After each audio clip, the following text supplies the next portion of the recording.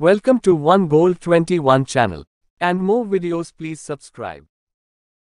Snails' eating habits vary widely, with some being generalists and some being specialist feeders. Snails feed at night. They feed primarily on decaying organic matter. Their diet also includes fungi, lichens, green foliage, worms, centipedes, insects, animal feces, carrion, and other slugs. Some snails feed on other snails too. Gastropods that lack a conspicuous shell are commonly called slugs rather than snails. 11. Some species of slug have a maroon-brown shell. Some have only an internal vestige that serves mainly as a calcium lactate repository, and others have some to no shell at all. Other than that, there is little morphological difference between slugs and snails. There are, however, important differences in habitats and behavior. A shell-less animal is much more maneuverable and compressible, so even quite large land slugs can take advantage of habitats or retreats with very little space, retreats that would be inaccessible to a similar-sized snail.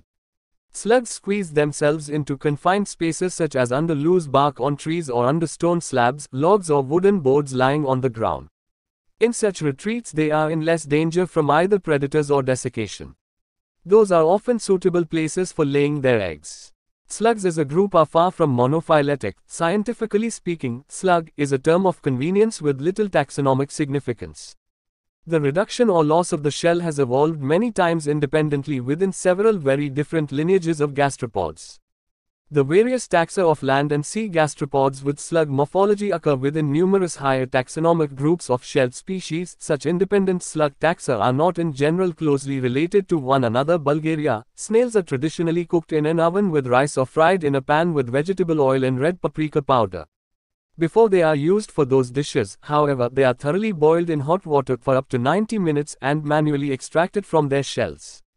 The two species most commonly used for food in the country are Helix leucorum and Helix pomatia. Citation needed. Famine food snails and slug species that are not normally eaten in certain areas have occasionally been used as famine food in historical times.